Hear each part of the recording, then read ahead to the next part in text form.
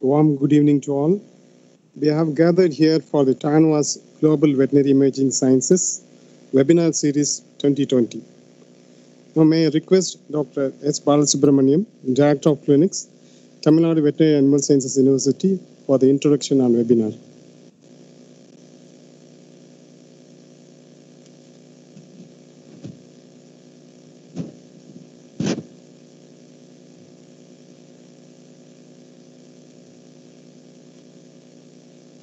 A warm good evening to the participants and good morning to the speaker. Honorable Vice Chancellor, Dr. C. Balachandran, Dean, Dr. K. N. Selvakumar, Madras Veterinary College, Deans of Constituent Veterinary Colleges of TANUVAS, Heads of the Department, Dr. Nagarajan, Professor and Head Department of Clinics, Dr. Krishna Kumar. A very warm good evening to one and all. See, this Directorate of Clinics is organizing this Global Veterinary Imaging Sciences webinar on very specialized area on radiography and ultrasonography. So at the outset, I would like to thank our Honorable Vice Chancellor, who's the pillar of support, was given the unstinted support for organizing this webinar. So we have earlier organized webinars for students for our constituent colleges, and later we have expanded this webinar at global level.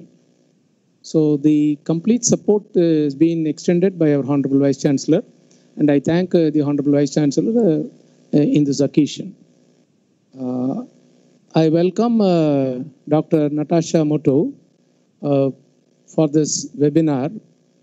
She is going to deliver on radiographic anatomy of the abdomen of in dogs and cats.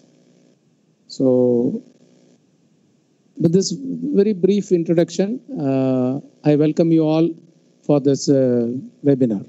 Thank you. Thank you, sir. May I request our respected and Honorable Vice Chancellor of Tamil Nadu Veterinary Animal Sciences University, Dr. C. Balachandran, for the inaugural address. Greetings from Tamil Nadu Veterinary and Animal Sciences University. With me here are the Organizing Secretary, Dr. S. Balasubramaniam, the Director of Clinics, the Dean of Madras Veterinary College, Dr. K. N. Selvakumar, the Professor and Head Department of Clinics, Dr. L. Nagarajan, and my other colleagues from different institutes, our honored international speaker, Dr. NATASHA MOOTOO, and Professor and Head Department of Veterinary Gynecology and Obstetrics, Dr. K. Krishna Kumar, and all the beloved participants. So good evening and good morning. So this university has got 4 established veterinary colleges, and 3 more are coming up. And of which the Madras Veterinary College is the premier institute, nearly 117 years old, and it has got state-of-the-art facilities in this part of the country. So which is delivering its goods on diagnosis, treatment, and management of clinical problems. So coming to the today's program on the imaging techniques. So this happens right from the discovery of X-rays in 1895. Then medical imaging has gone way beyond the production of images. Now we have options to display, post-process, record, store, and also of transmission of images. And finally, application of picture archiving and the communication system, the PACS. So we have one such facility is here in Madras Veterinary College. So this is bringing together the science and technology to create visual recording of the interior body structures of biomedical research, clinical examination, and medical preposition. So imaging techniques help to establish a standard database of normal anatomical, physiological, and functional parameters that could be used for clinical and research purpose. In the clinical context, which includes the X-ray diagnostics, ultrasonography, and endoscopy. And X-ray diagnostics normally employ the ionizing radiations X-rays, including projection radiography, fluoroscopy, computed radiography, digital radiography, and computed tomography. So our hospitals are equipped with X-ray facilities, ultrasonography, and computer radiography. And we have recently installed the retrofit digital radiography at Madras Veterinary College. And we have CT, computer tomography facilities at Madras Veterinary College and at Veterinary College and Research Institute, Namakkal hospitals. So because of the current trend in India, as new veterinary practices are opening up, particularly as startup clinics, there is increasing installation of imaging equipment. They are now considered as an integral part of the business. Availability of the state-of-the-art and point-of-care ultrasound systems at this university and its experienced faculty are offering faster, more accurate, and non-invasive diagnosis, as well as early and better identification and management of diseases, which were previously difficult to diagnose and treat. So in TANUVAS, we just started in a small way on the imaging technology, mainly benefiting our undergraduate and postgraduate students of the university. And 4 webinars have been conducted since last July. And then following that, it was decided to extend globally. That is involving the recognized experts from different countries. So this has started for the first time in TANUVAS. The Global Veterinary Clinical Sciences webinar in 2020 to begin with anemia and blood transfusion medicine in chronic kidney diseases in canines was organized some time back. And nearly more than 1,600 participated in this from 12 different countries. So then following this, the Director of Clinics is organizing this Global Veterinary Imaging Sciences webinar series 2020. And we are beginning with the review of abdominal radiography in dogs and cats, followed by gastrointestinal ultrasonography in small animal practice. So this is, hope this will help the veterinary undergraduate and postgraduate students, faculty members, field and practicing veterinarians worldwide to provide practical updates and an opportunity to interact with international experts. So now I'm happy to know that the organizing committee has chosen Dr. NATASHA MOOTOO and Dr. Laura Martinelli, the right persons with the expertise in the field of small animal radiology and ultrasonography. So here to briefly say about Dr. NATASHA MOOTOO is hailing from University of West Indies, Trinidad, Tobago. And we welcome Dr. NATASHA for this webinar. We will be delivering on review of abdominal radiography in dogs and cats, and tomorrow followed by Dr. Laura Martinelli. So I am happy to learn that more than 1,800 participants have registered and viewing this program, and about 17, they are from 17 different countries. And we are happy that this unique platform will impart quality online update on the imaging sciences in radiology and ultrasonography in small animals to budding veterinary students, faculties, academicians, and field and practicing veterinarians. I'm happy and congratulate the entire team who are organizing this unique global webinar series 2020.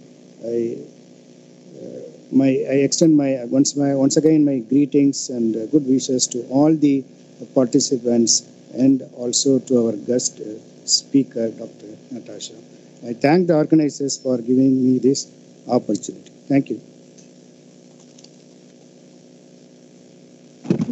So thank you, sir, for the brief and concise address on the webinar and various facilities available at TANUVAS.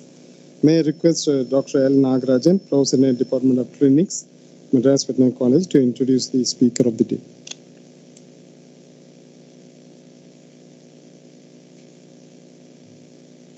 Good morning, good afternoon, and good evening to all who have gathered across the globe to attend this webinar. I am privileged to introduce the speaker, Dr. Natasha Mootoo, who is also my friend.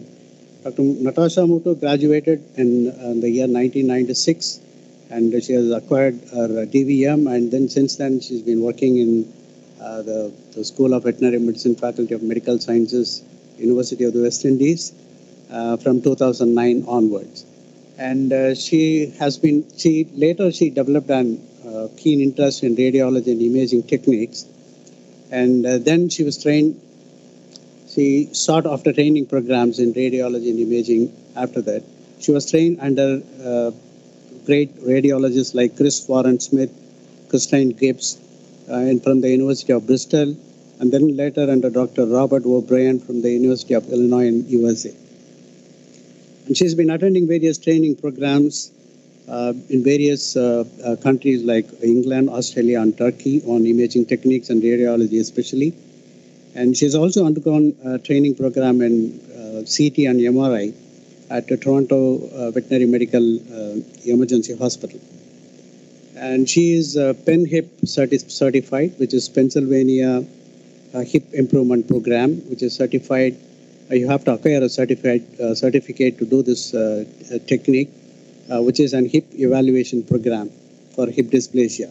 She was trained under the legendary Dr. Gail Smith to acquire this PenHIP certificate. And currently she is the consultant for the Rottweiler Association of Trinidad and Tobago for hip evaluation program. And she's also published many papers in peer-reviewed journals and presented many abstracts and posters in many conferences all over the globe. Now I invite Dr. Mootoo to present her webinar on radiographic anatomy of the abdomen. Over to Dr. Mootoo, please. Good morning or good evening to all. Thank you very much for this opportunity, Dr. Nagarajan. Today I'm talking to you from the islands of Trinidad and Tobago in the Southern Caribbean, quite away from you here in India. That being said, we meet today to talk about one common area of interest. You may have heard of the islands that I come from. You may have heard of the great Brian Lara, the famous world cricketer. We're also known for our lovely beaches, Carnival and Steel Pan. So let's get the ball rolling.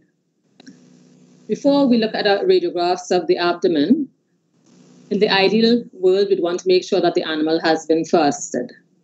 This is to avoid artifacts created by stool and ingesta in the GIT.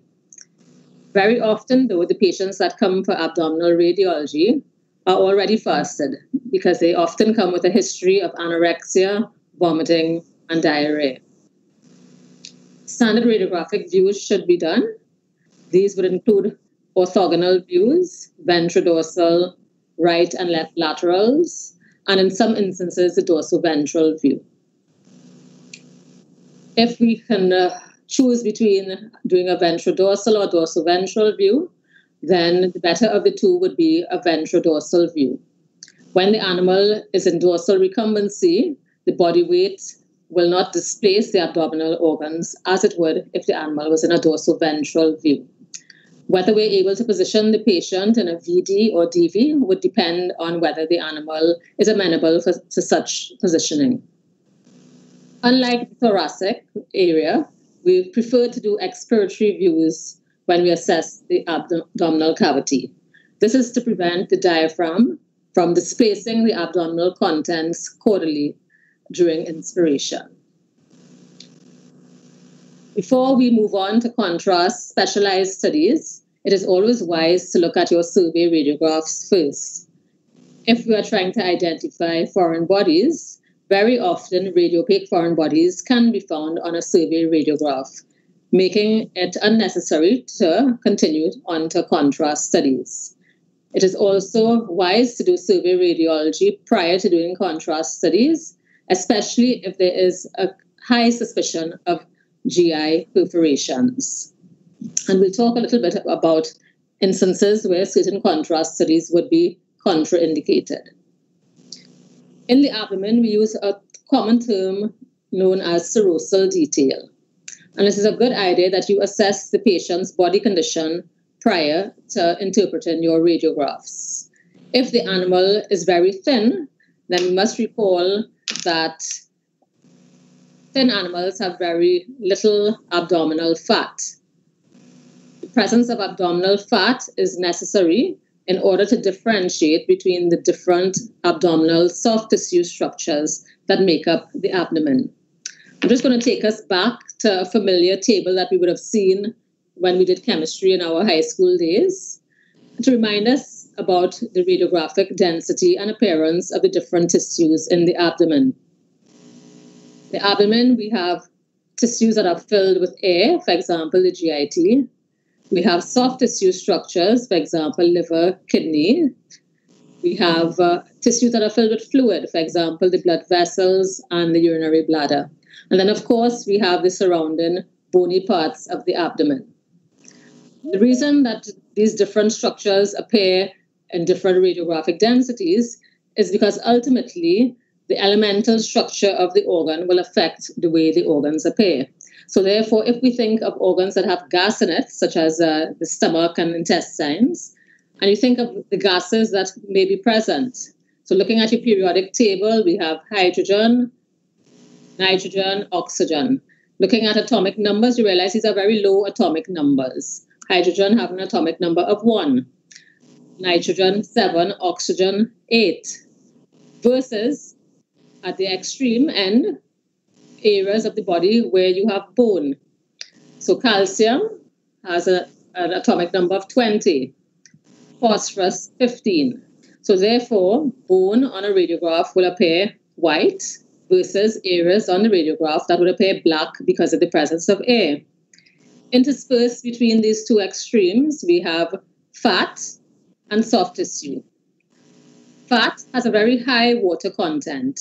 So this is why on a radiograph, fat is described as looking blackish gray in color, versus soft tissue and fluid-filled structures. Soft tissue and fluid-filled structures, if we look at our atomic numbers, nitrogen, sulfur, you realize that they are lower than bone, but at the same time, the atomic numbers are higher than fat. Fat has a very high water content, so the difference between fat and soft tissue / fluid is that soft tissue / fluid would appear more white in comparison to fat. And we use this difference in atomic number when we apply our contrast studies.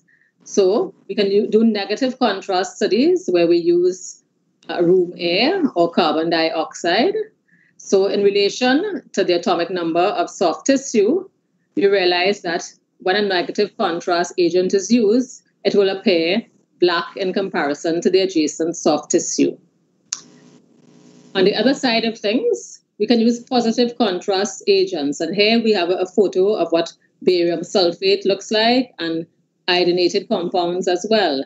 These are considered positive contrast agents because if you look at the atomic number of these two elements, iodine is 53, barium is 56. So in comparison to the tissues that make up the abdomen, your positive contrast agents are going to appear bright white.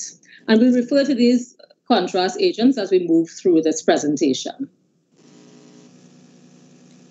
Getting back to some structures in the abdomen and the ability to see one soft tissue structure from the other, we must recall that the presence of abdominal fat, whether it is in the mesentery or the omentum or in the retroperitoneal space, will determine how well we visualize these body tissues. Also, if there is a marked difference between one organ and the next, then the difference in radiographic density or appearance of these organs can be appreciated. Luckily, within the abdomen, the GIT can have a mixture of gas as well as fluid and solid material, and this can help us identify certain segments of the GIT. When looking at radiographs, we consider the Röntgen signs. We consider whether there has been a change in the opacity, the margin, position, number, size, and shape of the structure that we are assessing. Some general terms that we use in assessing the abdomen. When we talk about a loss of serosal detail, we imply that there has been infiltration of the fat in the body by some sort of fluid or inflammatory process. So, common examples and diseases where we would use the term of loss of serosal detail would be when there is ascites. Pneumoperitoneum is used to refer to the presence of free gas within the peritoneal cavity. Where can this free gas come from? Well, remember, if the animal has had abdominal surgery, you can have free gas for up to 1 month post-surgery. Also, if there has been some sort of perforation to the GIT and there are gas-producing organisms present, then the detection of a pneumoperitoneum is a significant finding. Well, how can we increase the yield of obtaining that diagnosis when we have a high suspicion? We can use the benefit of decubital views. And on the right-hand side of the slide, I have an example for you. The animal is in a ventrodorsal position, and the cassette or the detector plate is placed on the lateral border of the patient. Depending on the laws in your country, you will know whether you are allowed to use a horizontal beam technique. So in this instance, instead of having a vertical projected X-ray beam, we come from a horizontal distance. What this allows is that if there is any free gas in the abdomen, the gas will rise away from the recumbent surface. And if you can see here, you can see that there's a small cap of gas just under the ventral floor. If you're going to employ this technique to increase the yield of diagnosing a pneumoretroperitoneum, and let the animal be in dorsal recumbency for a minimum of 10 minutes to allow the gas to rise. Also, if you're trying to detect a pneumoretroperitoneum, it's a good idea to look at the diaphragm, because very often air will be trapped between the diaphragm and the liver. When looking at your radiographs of the abdomen, very often our animals exhibit pica, and therefore we can often detect radio-opaque foreign bodies. As a veterinarian, it is for us to determine whether these foreign bodies are incidental findings or are they of significance. And then, of course, if you have masses, tumors, and so on in the abdomen, it will cause displacement of the adjacent abdominal structures. So looking at these radiographs, starting from the radiograph on the left, an animal that has a very good body condition would provide lovely serosal detail so that we can differentiate the hepatic border from small intestinal loops, from large intestinal loops. We can go up into the retroperitoneal space, and if there is sufficient perirenal fat, we're able to pick up the borders of the kidneys And then if there's sufficient fat around the bladder, then you can also pick up the outline of the urinary bladder. Moving to the radiograph in the middle, animals that are just a few months old, juvenile animals, the yield that we get from looking at their abdominal radiographs is actually quite poor. And this is because juvenile patients have a high degree of brown fat making up the fat content of the abdomen. Brown fat has a very high water content. Recalling that water is a fluid, and fluid has the same radiographic opacity as soft tissue. So therefore, in very juvenile patients, it would be very difficult for us to achieve sufficient detail because of the high water content of their fat. Instances like this, if we're trying to improve the technique, we try to increase our KVP, MAS, we would be quite disappointed, okay? Because the issue here is that the fat has too high a water content. Then we have the challenge of patients that are emaciated or very thin. These patients come into us with a very tucked up abdomen. These patients have very little abdominal fat. And because there is not sufficient abdominal fat, our ability to see and distinguish the different abdominal organs will be impaired because of this. Here we would be highly reliant on the presence of any gas within the animal's GIT. So assessing your expectation as a serosal detail of the patient will help to guide you as to whether an abdominal radiograph is the correct choice in terms of imaging modality. So I want us to move through the GITs, starting with the stomach. And the stomach moves from, on a lateral radiograph, the fundus is found dorsally and the pylorus is found ventrally. On a ventrodorsal or dorsoventral view, the fundus lives on the left side of the abdomen and the pylorus on the right. In a cat, however, remember that the stomach tends to sit more on the left side of the cranial abdomen. The appearance of the stomach on a radiograph will depend on the contents of the stomach.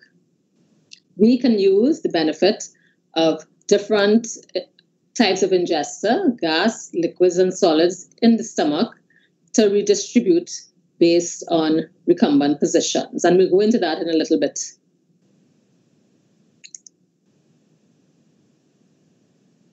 So looking at this next slide, here we have a cross-sectional CT image at the level of the stomach. This patient is in a ventrodorsal position. It means that the patient's back is sitting on the table and the ventrum is away from the table. As we look at this patient, we identify the stomach. And the stomach is said to have this typical U-shaped appearance. Remembering that the fundus sits on the left side of the abdomen, the pylorus sits on the right side of the abdomen, and the body joins the two. Remember, if it is a cat, the stomach will sit solely on the left side of the abdomen. Another feature that this image shows us is that the fundus and the pyloric are not on the same horizontal axis.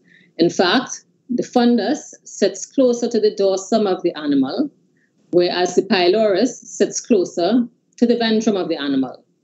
So just recapping, the fundus is going to sit on the left side of the body. The pylorus sits on the right side of the body.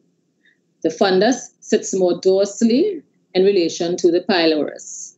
So if we have our patient in a dorsal recumbent position or VD position, then we can use the fact that air rises away from the dependent surface. So in this image, we can see that air is seen in the pylorus and the body, whereas the solids and liquids have settled into the animal's fundic region. Remembering that our radiographs are flat images, especially when we look at a lateral radiograph. A lateral radiograph is equivalent to us merging the left and right abdominal wall together. So therefore, we take away the width of the abdomen. Should we do that with this image, it means that the pylorus now will move towards the ventral aspect, while the fundus stays dorsally. Looking at the diagram adjacent to this, I just reiterate that in a normal orientation of the stomach, the fundus is located dorsally, the pylorus is located ventrally. And this is important for us to recall when we try to rule out the difference between a GDV and gastroparesis. So let's look at some survey radiographs of the abdomen to compare what happens with the different positional radiographs. So looking at this radiograph, remembering that we position lateral radiographs so that the vertebral column is on the top of the screen and the abdominal floor is on the bottom of the screen. We position it so the animal's head is always to the left side of the screen. And looking at these two lateral radiographs, we can make a general statement that this animal has very good serosal detail. We have the ability to distinguish the liver from the stomach, from the tail of the spleen, small intestinal loops, the kidneys in the retroperitoneal space, and the urinary bladder. For the moment, let us focus on the stomach. So we said that in a left lateral recumbent position, we expected that solids and liquids would move towards the left side of the body, remembering that the left side of the stomach is the fundus. And in this image, we could see the heterogeneous appearance of food and liquid material in the animal's fundus. And then ventrally, we can see that the air has risen away from the left lateral position to the right side of the abdomen. We mentioned that on the right side, that is where we expect to find the pylorus. So it is no surprise to us that we see this gas cap, and this represents the pylorus on the left lateral view. This is the same animal. All we did was change the recumbent position. In this case, the animal is now sitting in a right lateral recumbent position. Well, where would the solids and liquids go if the animal is in a right lateral position? It will go to the right side, remembering the pylorus is sitting on the right side. So this circular fluid-filled opacity represents the presence of liquids settling in the pylorus. The gas is expected to go away from the pyloric area, and this represents gas within the body and the fundus of the stomach. Looking at some contrast barium studies, we can also appreciate the difference on a ventrodorsal and dorsoventral in terms of distribution of liquids and gases in the stomach. One thing we notice that this is an image of a dog, because we mentioned that the stomach, the fundic area sits on the left, the pylorus sits on the right. And then if we drew a line connecting the two, the stomach runs horizontally and perpendicular to the vertebral column. If the animal is sitting in a ventrodorsal position, it means that the liquid is going to go towards the animal's dorsum. Remembering that the fundus, we said, is closer to the dorsum than the pylorus, it is not a surprise that we see the barium has pooled in the animal's fundus and gas has risen into the animal's pylorus. If we put the animal in a dorsoventral position, this means the animal is in sternal recumbency, then the opposite happens. Now, air rises towards the dorsal part of the stomach. The dorsal part of the stomach is the animal's fundus. The ventral part of the stomach will collect the liquid barium. This image also highlights for us the presence of the rugae or gastric folds in the stomach. Remembering that the gastric folds are horizontal to each other in the fundus and the body of the stomach, but as you go towards the pyloric area, those folds become more concentric. And making the last point again about the stomach on a lateral radiograph, the fundus, we said, is dorsal, the pylorus is ventral. This is a left lateral recumbent position. Once again, the liquids will settle towards the left side of the stomach, and the left side of the stomach, we said, is the fundus, and the air would rise into the pyloric area away from the recumbent side. And this highlights air within the pylorus. Another feature that we can see on the lateral radiograph is we can identify the gastric axis of the stomach. And this refers to the angle of the stomach in relation to the vertebral column. So the normal gastric axis is that the stomach can sit in a position that is anywhere from parallel to the rib to perpendicular to the vertebral column. So therefore, the stomach can move in this fashion once it stays within that angle. So if we think of some things that can move the stomach or change the gastric axis, well, the most common thing is the adjacent liver. So if you have some sort of a hepatic mass, depending on which lobe of the liver the mass is, it can change the angle of the stomach. The other thing that can move the stomach or change the gastric axis is also whether you have a mass of the spleen. Remember, your spleen is running along the greater curvature of the stomach. So therefore, if there's any sort of displacement of the spleen, for example, splenic torsions, then we expect the gastric axis will move with the spleen. Likewise, if the stomach is empty, we expect that the stomach sits within the costal arch or the rib cage. So therefore, if the stomach is full, then it can push away from the rib cage, but it should maintain the normal gastric angle or axis. So looking at a couple of conditions that we want to be able to recognize immediately, one such condition is the GDV, or gastric dilatation volvulus syndrome, that we tend to see in large breed animals following a big meal.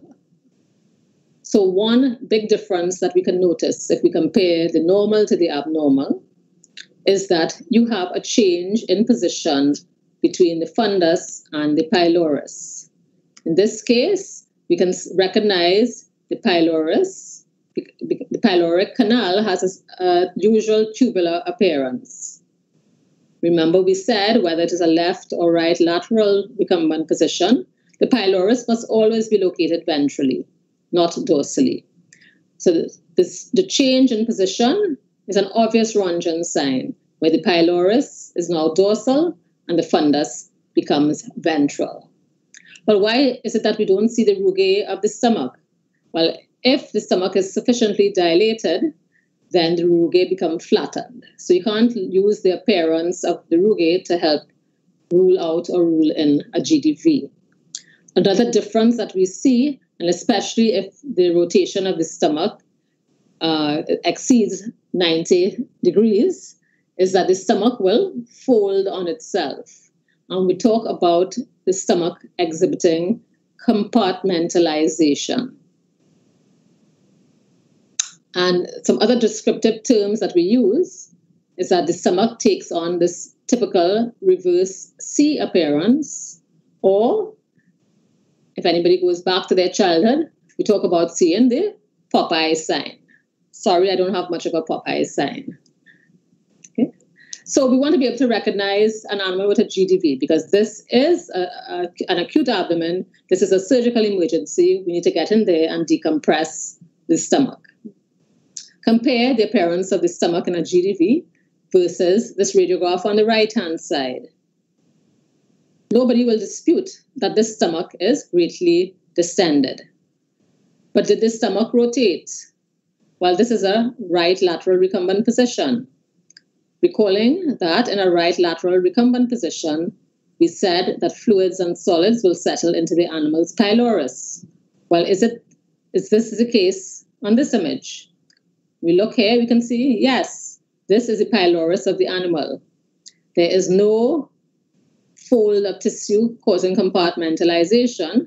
And in fact, this gas cap that we see represents air in the fundic region. So this is a nice example of gastroparesis, a dilated stomach versus a rotated stomach. As we continue along from the stomach, we move to the small intestines. And a common way of referring to the small intestines is that it makes up the packing material of the abdomen.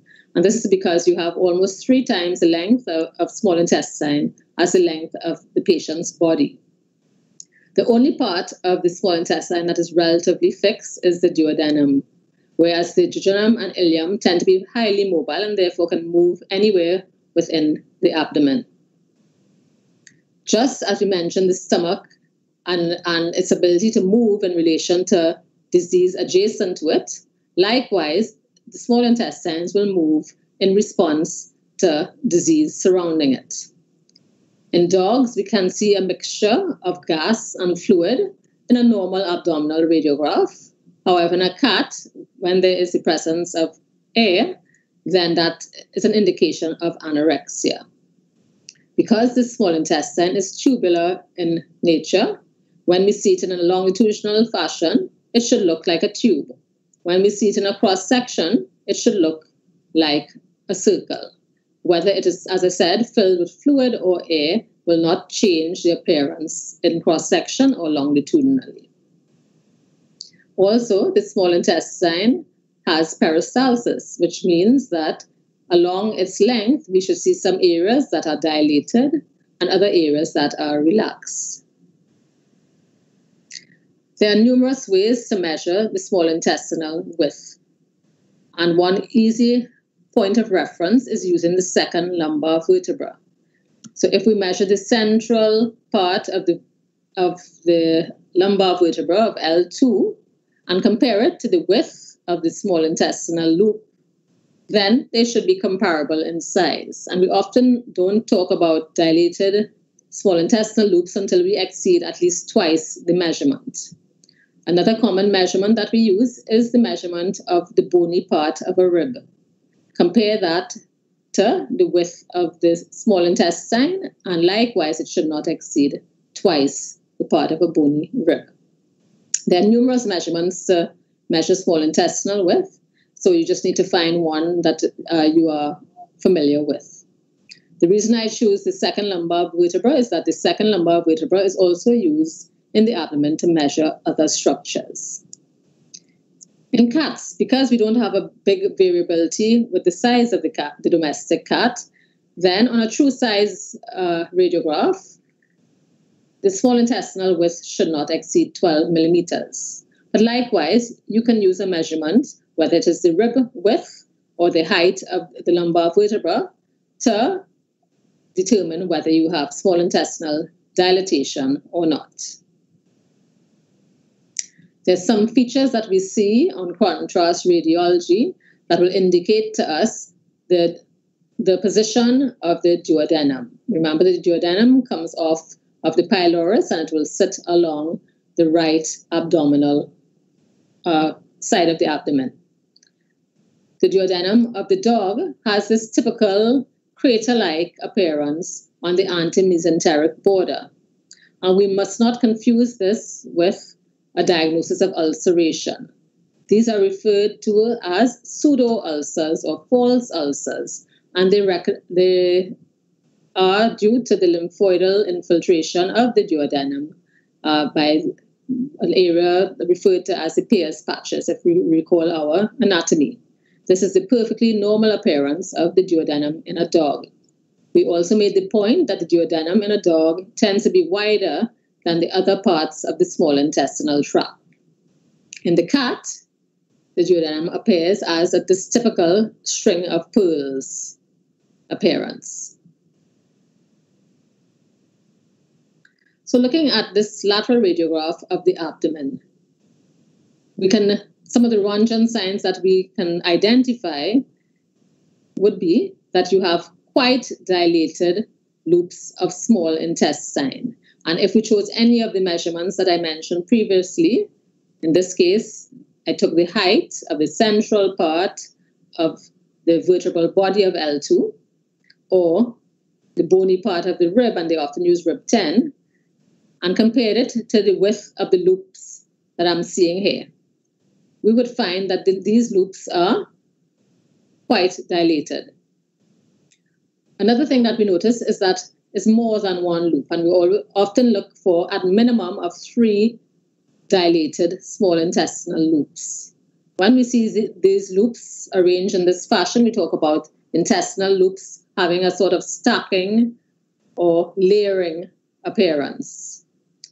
Another feature that we want to rule out is whether you're seeing any evidence of peristalsis. Are we seeing areas of contraction and dilation?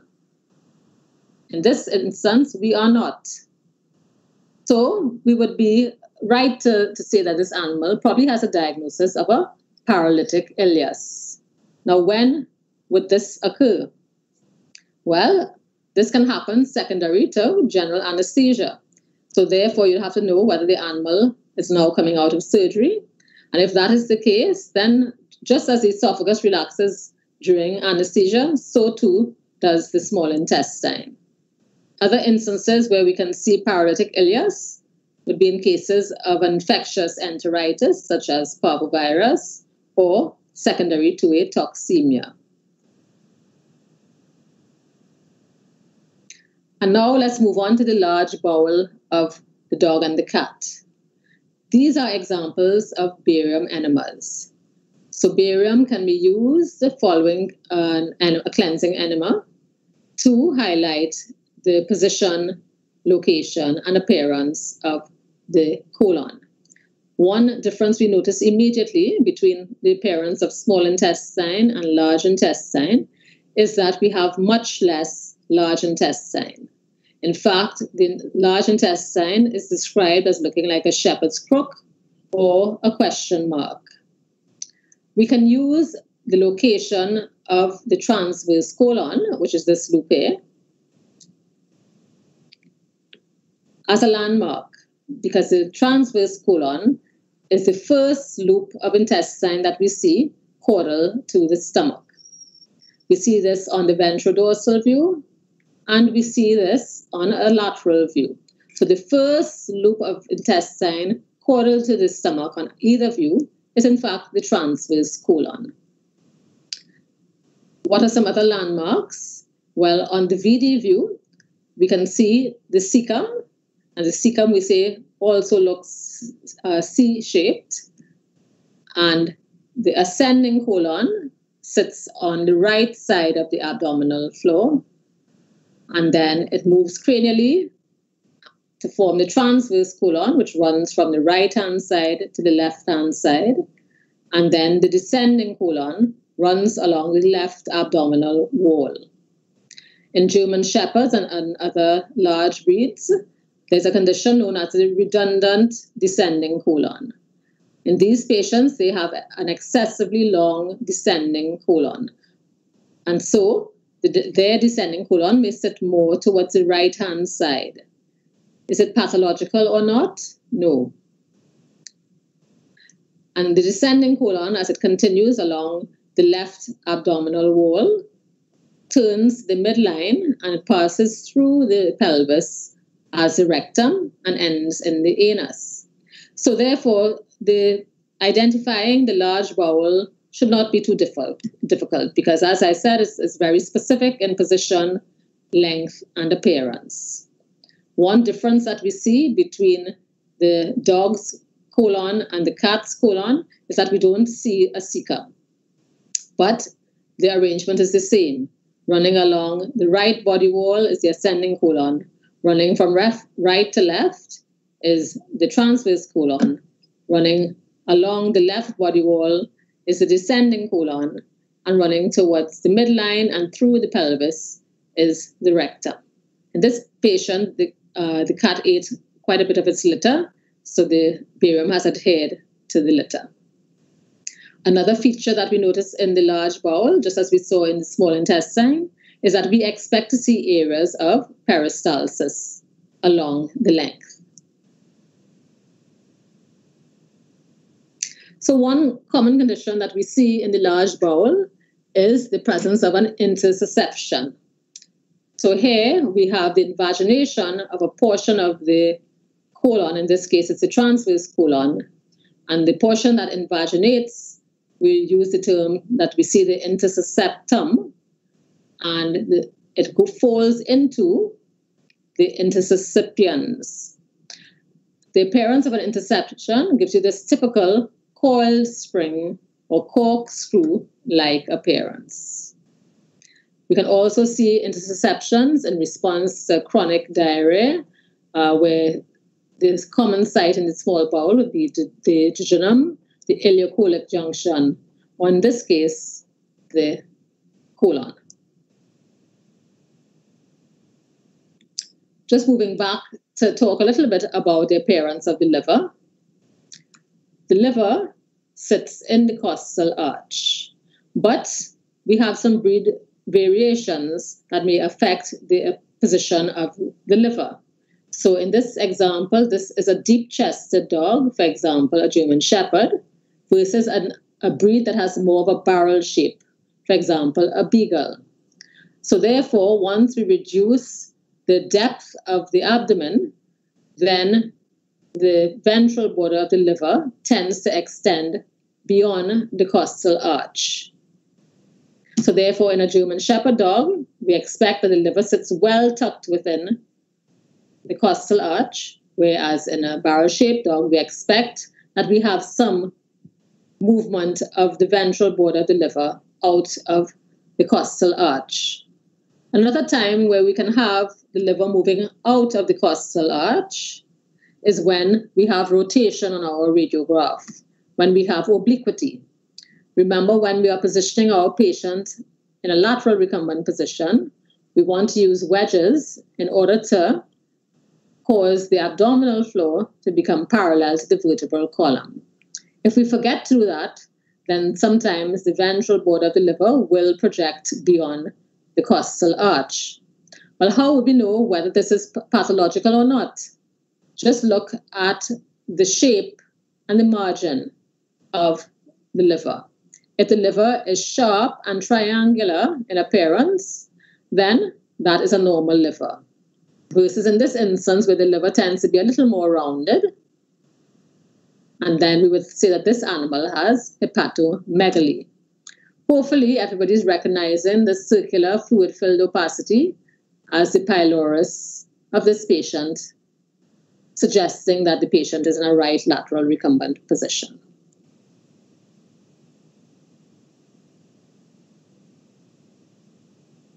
The spleen is another organ that we typically see on our abdominal radiographs. So on this lateral view, we can see the tail of the spleen and the body, part of the body of the spleen. The position of the tail of the spleen can be anywhere along the ventral abdominal floor. Whether we are able to distinguish the border of the liver from the spleen, once again, would depend on how much omental fat is present in the abdomen. On a VD or DV position, we can also find the head of the spleen located on the left side of the abdomen, just caudal to the stomach. And hopefully we are recognizing that this is the fundus of the stomach that is filled with air. And here we see the triangular shaped head of the spleen. The radiograph on the right-hand side shows a spleen that has diffusely and has increased in size diffusely. And this can happen secondary to general anesthesia. So therefore, this is iatrogenic splenomegaly.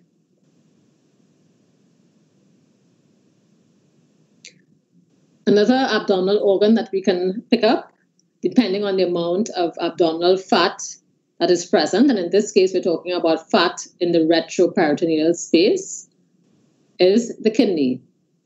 And in this instance, we are able to pick up both contours of the kidney.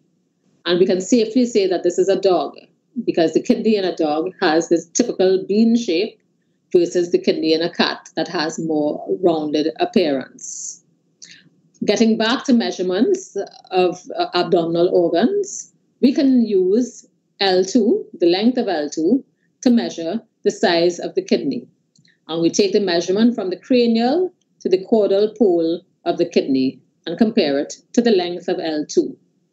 There are standard ranges that we can use. In a dog, that range is 2.5 to 3.5 times the length of L2. In a cat, the range is 2 to 3 approximately. So, as I said before, L2 is a very good landmark in the abdomen to use to objectively assess sizes of different structures. In male intact dogs, we may or may not see the prostate gland. If the animal is middle-aged to geriatric, then the prostate tends to fall into the caudoventral part of the abdomen beyond the pubis. Our ability to see the prostate also will depend on how much periprostatic fat is present. If we happen to see the prostate on our survey radiograph, then we would see 2 piriform-shaped organs in the caudoventral abdomen. And a common term that we use is we see the double bladder effect. We get the impression that the animal has 2 urinary bladders. So this is an example of a contrast retrograde urethrogram that was done on a dog with prostatomegaly. The contrast agent that was used in this case is one of the iodinated compounds. And now we can identify the prostate as the caudal piriform structure versus the urinary bladder that has been partially filled by the contrast agent. How can we objectively assess whether the animal has prostatomegaly or not? Well, we can use a measurement known as the sacral promontory to pubic measurement. Let me just take you to that area. So this is the sacrum here. So we're talking about this ventral triangular area of the sacrum. So on a true lateral radiograph, a line is drawn from the sacrum to the pubis. And this is used as your landmark measurement. Secondly, we identify the prostate gland. We can take a measurement parallel to this first measurement from the dorsal to the ventral border of the prostate. Or in instances where we can see the entire prostate, we can take the measurement running from the cranial to the caudal border. We then compare either of these 2 measurements to the sacral promontory to pubic distance. And these lengths must not exceed 70%. When that measurement is in excess of 70%, we can safely say that this animal has prostatomegaly. Is that enough information to diagnose what prostatic disease is present?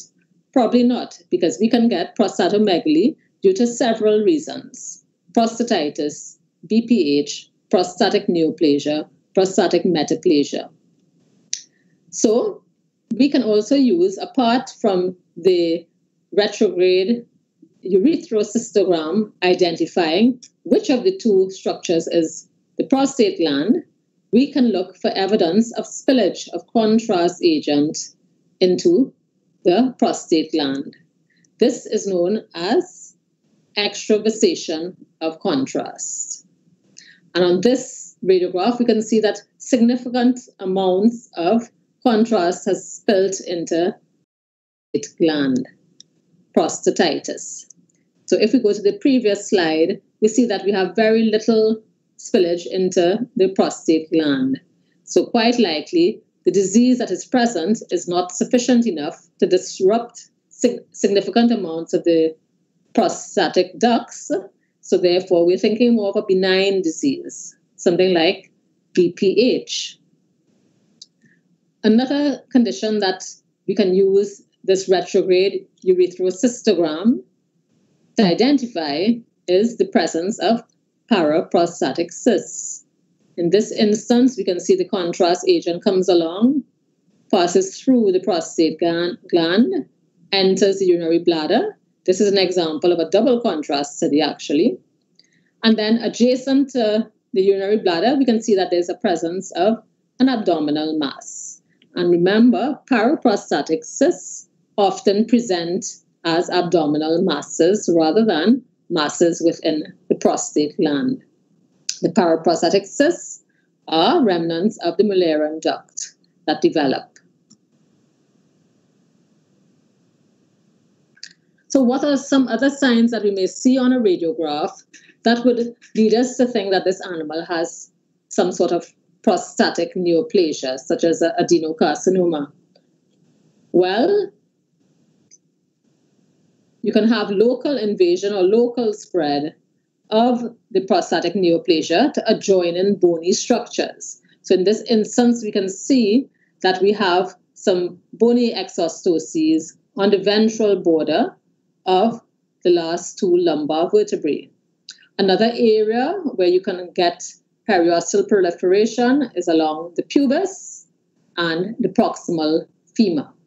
So seeing the presence of bony proliferation in the adjoining bony areas, seeing the presence of extravasation of contrast agent, putting the two things together, then neoplasia would have to be the top of our list of differentials.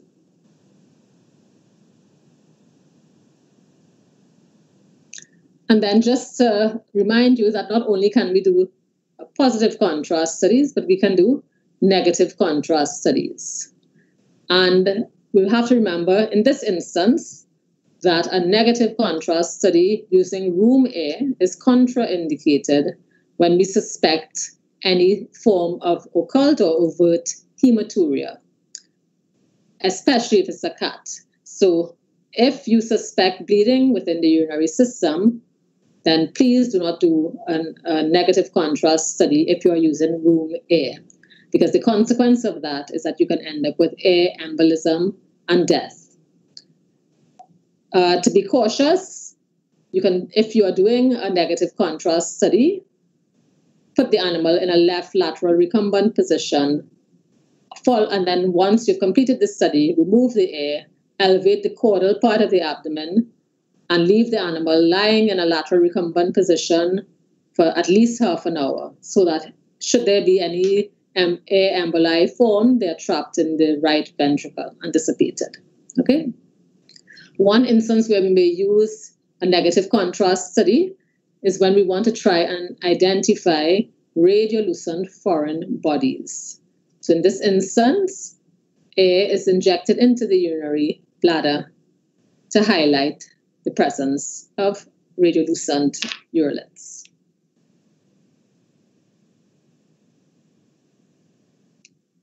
And then in the female, in intact females, we don't expect to see the uterus unless the animal is pregnant at least 3 weeks and beyond, or if there is some sort of pathology. With digital imaging, we have the ability to pick up the pregnant uterus at 3 to 4 weeks, and it looks like little marbles. Beyond that, the uterus will diffusely enlarge to be tubular and fluid-filled, similar to what we see here, where we see folds of tubular, fluid-filled horns. At 42 days and beyond, then the feti become mineralized. One other feature that we may see in the uterus is the presence of intrauterine or intrafetal air. If we see that, then this is a positive indication of fetal death. Also, we may see the collapse of the bones of the skull, otherwise known as a Spaulding sign.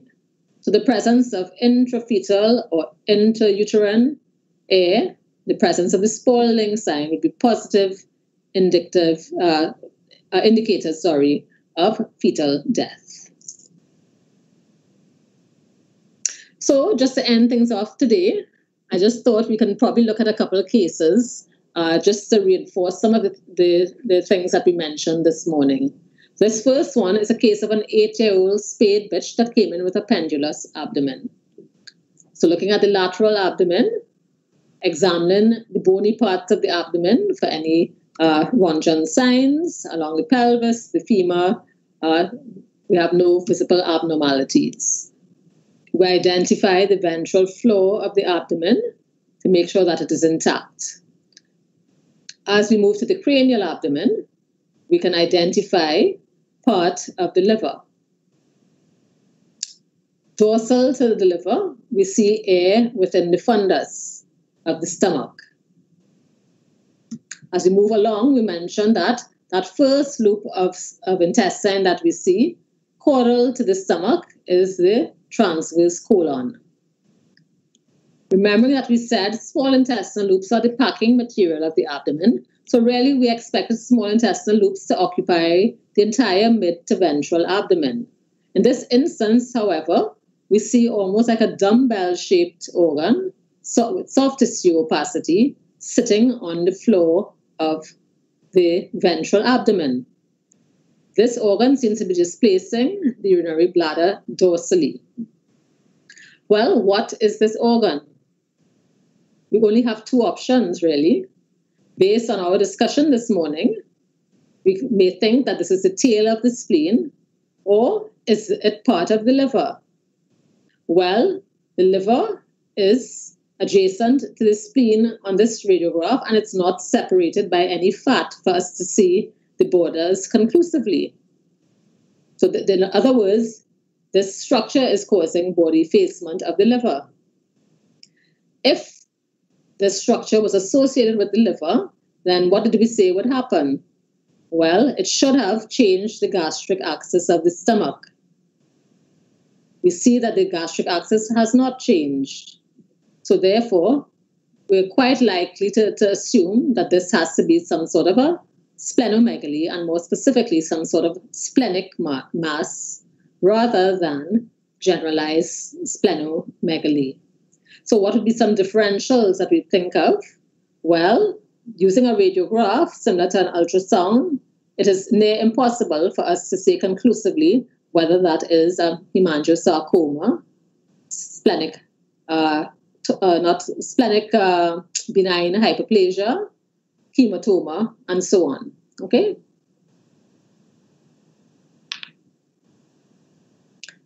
Moving on to the second case, this is an example of an intact 10-year-old male dog that came in with a history of tenesmus, stranguria, and hematuria. So certain differentials come to mind immediately. Some sort of prostatic disease, does the animal have some sort of cystitis, and so forth. Looking at our radiographs, remembering to go from outside in, we see that this patient has some ventral bridging or spondylosis, sclerosis of the end plates, and a very narrow disc space suggestive of chronic intervertebral disc herniation. Coming along, we look along the pelvis, we look for any obvious local spread or periosteal reaction or bony bridging, exostoses, and so on along your lumbar vertebrae. We look to see if we can discern a sublumbar lymph node. Remember, we don't see the sublumbar lymph node unless there is an issue with it. And then we notice in the abdomen, the caudal abdomen, there seems to be a very enlarged, solid, soft tissue opacity in the area where we expect the urinary bladder. We then did a retrograde ureterocystogram using the iodinated compound, and this revealed that, in fact, that soft tissue density that we saw was indeed the prostate gland. If we just eyeballed it, doing our sacral promontory to pubic measurement against the sacral promontory to pubic measurement here, we would find that we way exceed our 70%. Did the contrast agents spill into the prostate gland? No. It is perfectly normal also that the prostatic urethra is wider than the urethra elsewhere. So we see this diffuse homogeneous enlargement, soft tissue structure, caudal to the urinary bladder. So number one differential on our list will probably be a BPH. Changing now to the queen. This is an example of a 7-month-old intact queen that came in with a 4-day history of inaptance, vomiting, and abdominal pain. As we look at the periphery of this patient, the patient has sufficient fat in the subcutaneous tissue, so therefore we're expecting that the animal should have sufficient serosal detail. What is odd about the periphery of the patient is that instead of the cat having a funnel-shaped thorax, and we see some lordosis instead of kyphosis. Coming along in the lumbosacral area, we also see that similar appearance. Looking at the pelvis, we see that there are areas of fractures that have not healed well. Also looking at the femur, you can see that there is a remodeling femoral fracture. So therefore, we're quite suspicious that some time in this kitten's life, it probably had some sort of traumatic event that resulted in vertebral fractures, pelvic fractures, and the femoral fracture. Does that have any implication on this present clinical signs? Well, let us investigate. So as we look at the DV, the left and right laterals, we see that this patient has very good serosal detail as we expected. We identified the stomach on the left-hand side. The stomach, we said, in a cat has this typical U-shaped appearance, and it sits solely on the left side of the cranial abdomen. We see the liver of this patient sitting nicely within the costal arch, and it has a nice sharp ventral border to it. So we're not suspicious of any sort of hepatomegaly. Using these positional radiographs, did the redistribution of air reveal any radiolucent foreign bodies to us? And no, it did not. Looking along the abdomen again, on the left side, we can actually see the spleen of this cat. And the spleen seems to be a bit enlarged. Coming along, we see the left kidney, and we can measure it against L2. And that left kidney would fall within normal range. What we notice in this abdomen, however, is that the small intestinal loops seem to be positioned well towards the right side of the abdomen. Looking at our laterals, similarly, the small intestinal loops seem to be sitting bunched up in one particular area of the abdomen. Strangely enough, in cats that tend to have quite a bit of abdominal fat, it is actually normal for the small intestines to sit on the right side. So is this normal or abnormal? The next thing that we look at is to see, well, what are the types of gas shadows that we see?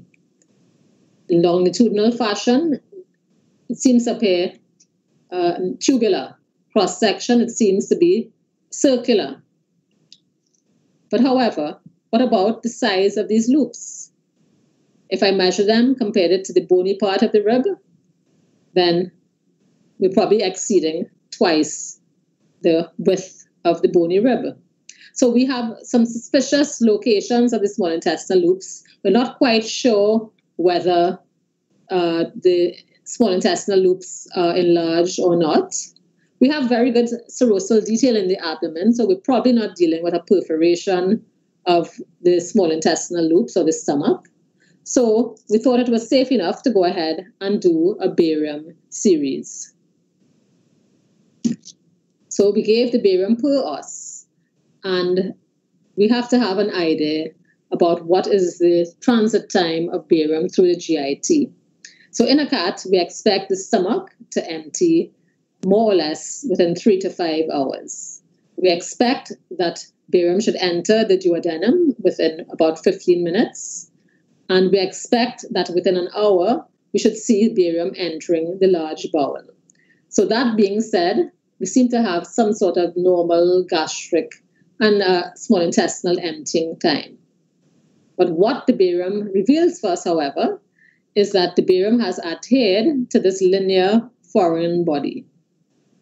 And when you have a linear foreign body, it tends to cause the plication of small intestinal loops around that foreign body. So luckily, we were able to definitively diagnose a linear foreign body in this case. If we use barium to assess transit time in a dog, the stomach tends to empty within 5 to 6 hours. Barium should appear in the duodenum within half an hour. Barium should get to the colon within 3 hours. And we normally say follow the barium for 24 hours, by which time it should be out of the colon. Remembering that certain drugs can slow your gastrointestinal motility, certain sedatives. Also, if the patient is anxious or nervous, that too can slow down transit times. This case is now an example of a 5-year-old Great Dane male that had a 6-week history of projectile vomiting and weight loss. When we look at these lateral abdominal radiographs, we immediately notice that we have very poor serosal detail. And is that due to the fact that the animal has lost a lot of weight, or is it that we may have some sort of perforation? Can we find any other clues? So looking at in the cranial abdomen, we can see the ventral border of the liver, caudal to which we see this soft tissue fluid, distended organ that seems to be displacing small intestinal loops caudally and dorsally.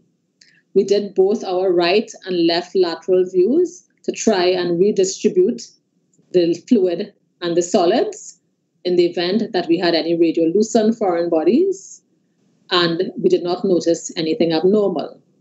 On positioning the patient, we also noticed that on a right lateral, most of the solids and liquids seem to settle in the pylorus, and on the left lateral, air rightfully rose into the fundus. So therefore, our suspicion of a GDV would probably not hold. And then anyway, this history of a 6-week history, if it was a GDV, this animal would be dead already, unfortunately. What we notice within the stomach, however, is the settling or retention of some mineral opacities. And in animals that have had chronic obstructions, partial or complete, you can have the retention of solid material in the viscus, whether it is the stomach or the small intestine. And this is referred to as the gravel sign. So identifying the gravel sign is important because it gives you some idea of duration or whether it's a partial or complete obstruction. Barium was given, and it revealed what we saw on our survey, that the stomach is not rotated in any fashion. But if you look at the timeline of this series, this is 6 hours later. You realize that we have no barium emptying out of the stomach into the duodenum. Also, we notice that the esophagus is also now filled with fluid, suggesting that you're getting the backflow of the gastric contents into the esophagus because the pylorus is unable to empty. So some differentials at this point would be whether you have some sort of pyloric obstruction, neoplasia, hyperplasia, dyssynergia, spasms, and so forth. One has to be careful, though, when given contrast studies in animals that have some sort of pyloric obstruction, because you have the possibility that the animal may aspirate some of that barium into the lung. And perhaps I'll end off with this case. This is a 10-month-old puppy that we saw with a couple of weeks ago that came in with a history where the owner noticed that it was chewing on cloth and clothing and towels, and it had in fact vomited up pieces of a towel 2 weeks prior. Unfortunately, when the puppy came into us and we did our survey abdominal radiographs, you can see that this patient has very poor serosal detail because it had been losing weight within the last 2 weeks. Also, luckily, a lot of these loops were gas-filled to help us identify intestinal structures.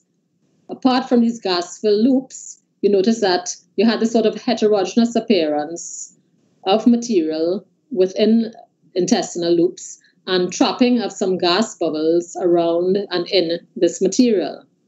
Can we identify these loops? Are they large bowel? Are they small bowel? Can we trace these loops to any structures that we know? Well, let's start with the descending colon. So we could see that a similar type material is in the descending colon of this patient. If we look in the periphery, And I hope that you can see that there are some metallic buttons or washers or something within this material. Then, if we follow that descending colon, can it link to a transverse colon anywhere? Can we trace it to ascending colon? No. And then look at the shape of these gas loops that we see. They do not fit the normal tubular or circular shapes that we expected if we had normal small intestinal width. Also, we have too many of these loops to correspond to it being a large bowel. Well, luckily, we use positional radiology. So the benefit of taking the time to do your two lateral views, VD and DV, paid off in this instance. When we position the patient in the left lateral recumbent position, air redistributed within the small intestinal loop to identify this soft tissue intraluminal radiolucent opacity that in fact turned out to be a bit of cloth. Unfortunately, when the animal went into surgery, there were several perforations in the small intestine, and there were necrotic areas, and the animal ended up being euthanized on the table. But just to remind you, take the time to do your 3 or 4 views, because even though the stomach is the organ that we tend to think of redistributing fluids and air, that can also be applicable to the small intestine when you have a mechanical obstruction. Okay, on that note, I think we're probably close to running out of time. I want to thank you for your attention. These are my acknowledgements, references, and I'll take any questions now.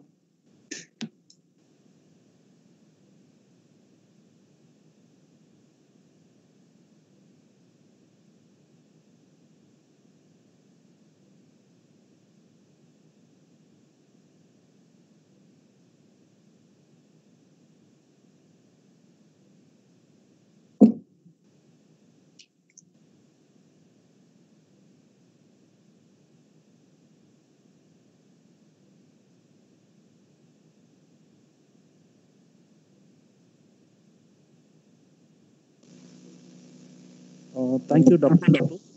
So it was interesting, informative, and excellent presentation. So now we'll move on to the question and answer session. So there are a lot of questions, around 287 questions have been asked. Some questions are with the radio ultrasonography, out of which we have chosen the important questions and interesting questions. And now I just present the questions. Sure.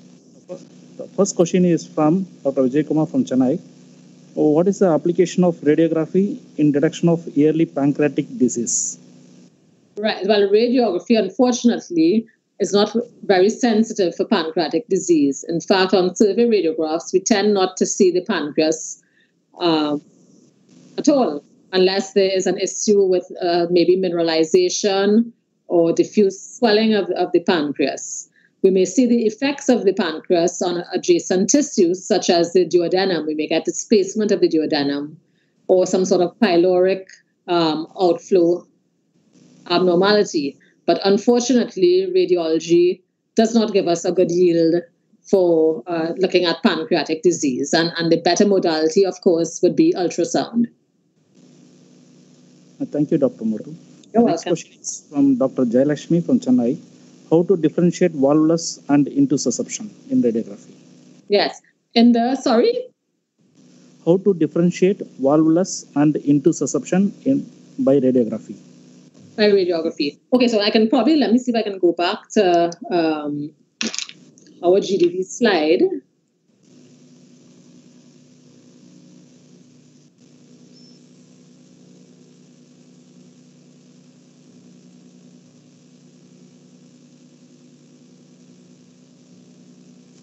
Good. So one big difference that we see with a GDV is that we have, remember we mentioned on a lateral radiograph, the stomach, the parts of the stomach are orientated in a specific way. So if I look at this radiograph next to the one on the left, the fundus of the patient is always going to be dorsal to the pylorus of the stomach. It doesn't matter whether it was a left lateral or right lateral recumbent position. The challenge that we have in radiology is that we are looking at very flat images, in the sense that we are looking at two-dimensional images, trying to recreate a three-dimensional image in our mind. So this is the point I was making, that you must do at least two views at 90 degrees to each other to be able to identify the parts of the stomach.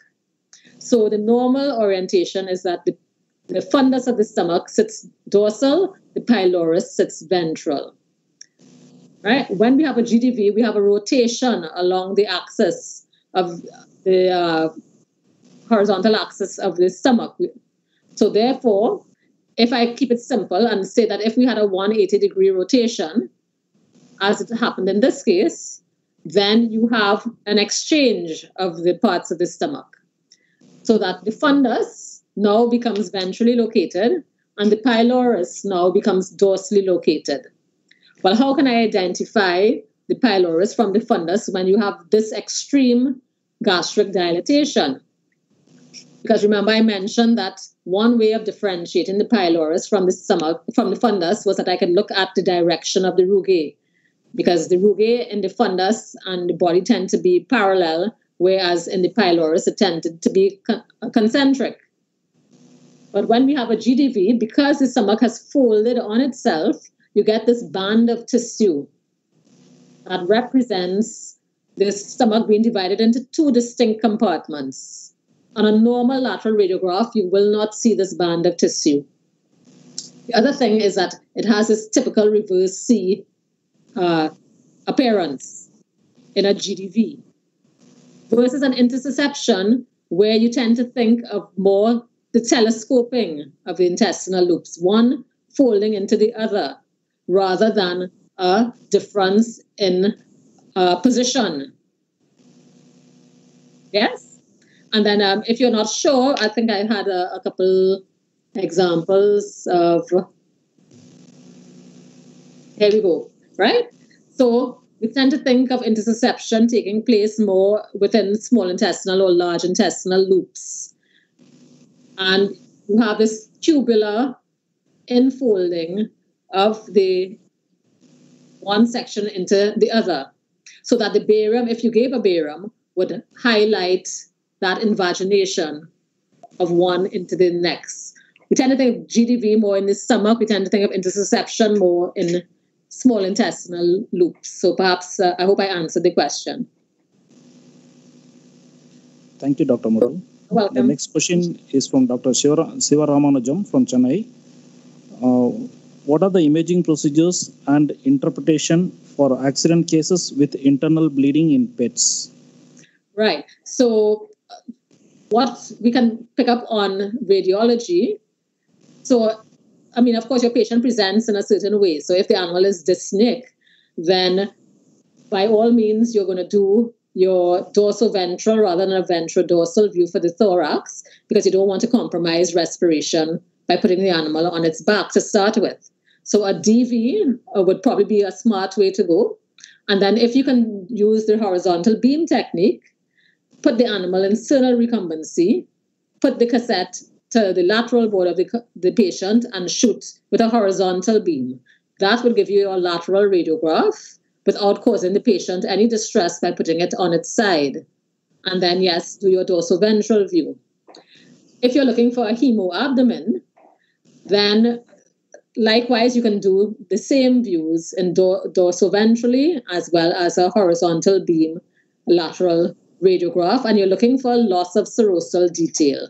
But remember, bear in mind, what is the body condition of that patient? Because if it was very thin to start with, it will look very similar to if you had some sort of hemoabdomen or uroabdomen and so on. So perhaps first ultrasound technique might be a better thing to use. Yes? And then if it is that you don't have ultrasound, well then use the horizontal beam again, because fluid is going to settle and you may be able to see a fluid line if the animal was in sternal recumbency and you use the horizontal beam. Yes? Thank you, Dr. Mootoo. You're welcome. The next question is from Dr. Pampapati from Bangalore. What is the use of wooden spoon method to improve the imaging of certain abdominal organs? In the comments regarding this. Yes. Well, I think with the availability of ultrasound and the ease at which most clinics have both ultrasound and radiology, that we've kind of moved away from doing the wooden spoon technique. But if same thing, if you don't have ultrasound in your clinic and you're trying to separate the soft tissue organs one from the next, and the common parts that we tend to use that wooden spoon is if you're looking for a pyometra, right? So you're trying to move the bladder away from the uterine horns, because we understand that the opacity of the uterine horn is the same as the opacity of the bladder. Or it's a very fatty animal, you're trying to reduce the thickness of the body part, perhaps, by using the spoon to separate the soft tissue organs one from the next. So it still is a valid tool to use, because remember, wood is radiolucent, and that will help to spatially separate organs as well as reduce the part thickness to allow you to see a better radiographic density of tissues. Thank you, Dr. Mootoo. You're welcome. The next question is, what is lobar sign? Lobar sign? Yes, okay. Lobar sign is typically used in the thorax, where we refer to some consolidation of a lung lobe or part of a lung lobe. Most times we're thinking of like cases of lobar pneumonia.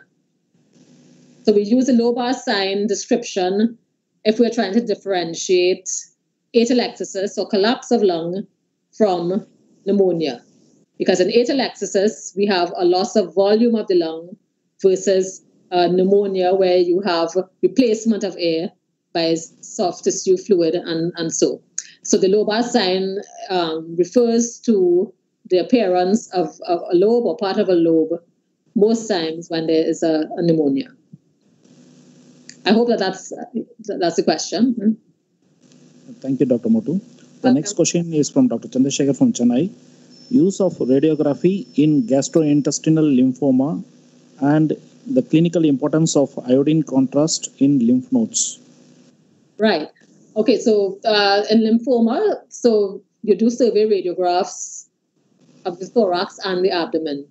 So perhaps it might be easier for you to pick up those enlarged lymph nodes in the thorax, because we know specifically where those lymph nodes live in the thorax. And we have contrast of air and lung around the soft tissue of an enlarged lymph node. Yeah, apart from having peripheral lymphadenopathy. In the abdomen, likewise, is it a fatty animal so that I can differentiate an enlarged lymph node from other abdominal organs, because we have so many lymph nodes in the mesentery and so on. Yes? So perhaps do your survey radiographs of thorax and abdomen so that you have a better yield of the suggestion of a generalized lymphadenopathy, and relying only on your abdominal radiograph to detect lymph node enlargement. Yes? With regard to using contrast to identify the lymph node, sorry, I don't have any experience doing that. Ma'am, can you close your PPT? Sure. Or presentation? Sure.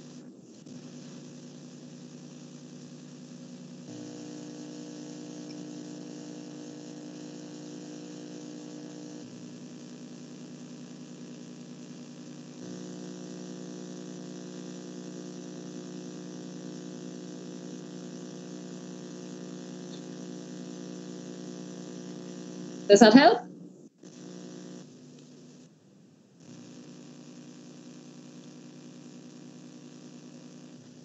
Yeah. Thank you. Yeah. You're welcome. The next question is from Dr. Surya Vamshi from Sherwal Veterinary College. Yes. If there is a chronic mucosal ulcers or erosion of gastrointestinal tract, how can we diagnose via plain radiographs?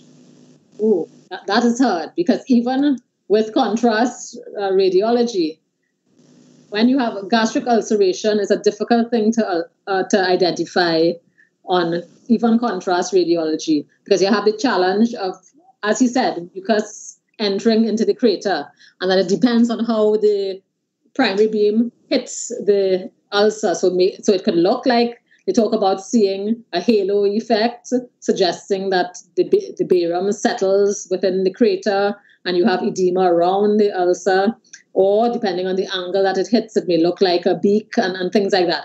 But you have the challenge most times with gastritis, you have a lot of mucus being produced anyway, and that could fill your crater and make you miss that diagnosis. So it's not radiology and contrast radiology. It's not a great tool to help in diagnosing gastric ulcers, unfortunately. Not to mention the wonder of whether you have a perforation to start with, and the risk of giving a barium to an animal with a potential perforation. The challenge with using iodine versus barium. Number one, the iodinated compounds are quite expensive. Number two, they are not very viscous. So if you're looking for iodine adhering to mucosa the way that barium does, it does not. And then as it moves through the GIT, it becomes diluted. So a lot of challenges with regard to relying on contrast radiology for ulcers. Unfortunately. Thank you, Dr. Mootoo. The next question is why cat duodenum appears as a string of pearls via contrast radiography? Yeah, so because you have lymphoidal tissue within the duodenum of both cats and dogs and humans and so on, right? And so it is just what it is in nature, that it looks like these balls are connected, and you have peristalsis in the duodenum as you have in other parts of the gut. So it's just is the way it appears anatomically. And we have to recognize it so that we don't think that the animal has some sort of strange foreign body in the duodenum. Thank you, Dr. Mootoo. This is our last question. Sure. This question is from Dr. Sarit Kumar from Sambalpur. So please explain in detail about radiographic examination of osteosarcoma. But of course, no, this is not related with this, but they have asked a question. That's okay. Detail about the radiographic examination of osteosarcoma. Yes. Probably if we play the probability game, we have specific locations for osteosarcoma. So the common saying is that it occurs large breed dogs, right? Is bimodal, young and old, and away from the elbow towards the knee. So location and signalment, I suppose, would guide us as well. On the radiograph, osteosarcoma lesions of the limbs tend to be monocytic lesions. They occur one in a long bone. Yes? And then you're going to so you look at the signalment location, the presence of the lesion in one or more long bones. Then look at the effect on the periosteum. The periosteum has a typical erratic, spiculated, interrupted sunburst at the extreme appearance. And look at the bone adjacent to the periosteum. You tend to have significant osteolysis of the adjacent bone, and tends to be in the metaphysis of the long bone, right? So the transition from normal bone to abnormal bone is a long one. It's difficult for you to identify normal from abnormal. You have a lot of soft tissue swelling, right? So the signs tend to be very dramatic versus benign bone lesions that may affect the periosteum in some form, but they tend not to do anything to their underlying adjacent bone. Yes? Thank you, madam. You're welcome. You're welcome. Thank you for your wonderful presentation. You're welcome. Have a good day. Good. Thank you, Dr. Natasha, and the moderators for posting a list of questions. Now, may I call upon Dr. K. Krishnakumar, Professor Head, Department of Veterinary Gynecology and Obstetrics, for proposing vote of thanks.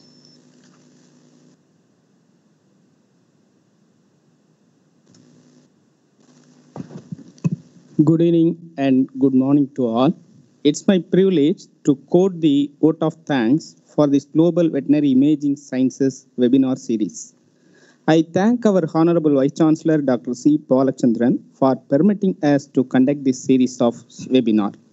I am thankful to the guest speaker, Dr. NATASHA MOOTOO, for sharing her knowledge and experience on the abdominal radiographic images for the benefit of our students and faculty.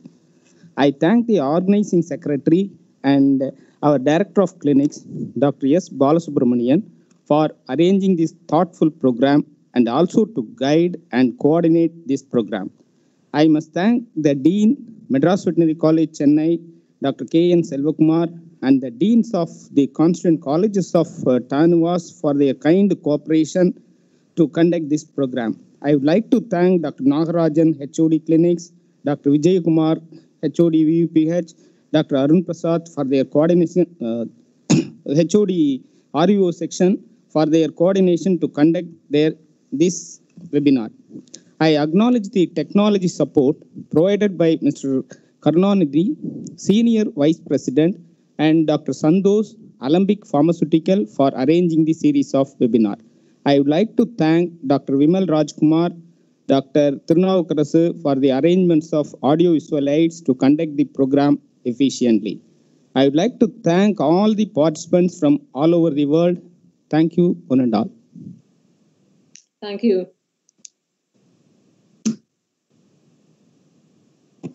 Thank you. Please join us tomorrow for the gastrointestinal ultrasonography in small animal practice, 6:30 p.m. IST.